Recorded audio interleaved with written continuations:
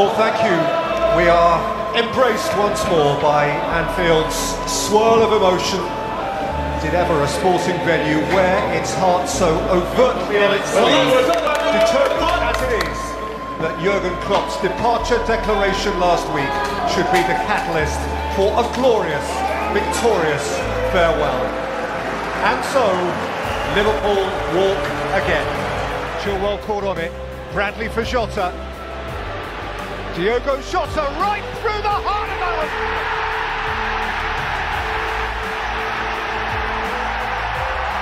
He would not be stopped.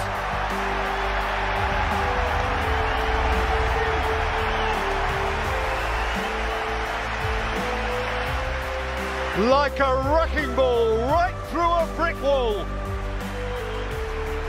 He knocked them all over and finished the job. Less brick wall, more skittles, I think. There wasn't a lot binding this Chelsea defence together. McAllister, Diaz, bouncing off Fernandes. The spare man here is Bradley. Now what's he got? Conor Bradley! Now that is special! That's what he's got! He's not but a kid, and he's just fulfilled his every dream.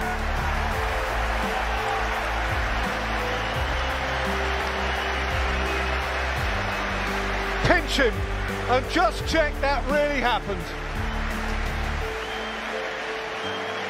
I love the fact his celebration was a bow. Absolutely fantastic. This terrible play by Caicedo in midfield for Chelsea. A simple control, sloppy touch, gives the ball to Liverpool when Chelsea players are in good position. Carney Chukwuemeka is preparing to come on for Chelsea. That's significant in itself. But here's Conor Bradley again for Liverpool. Oh, what a cross! What a goal! Dominic Szoboszlai's firm header. But the delivery was delicious.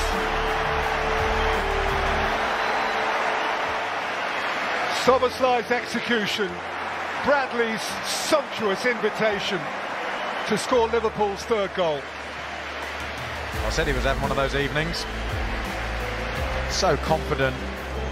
Badiashile, Chukwuemeka. Nkunku wriggling and scoring. It's a really good goal there for Chelsea.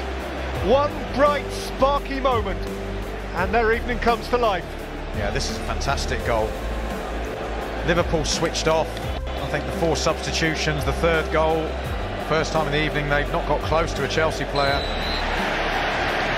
And that will do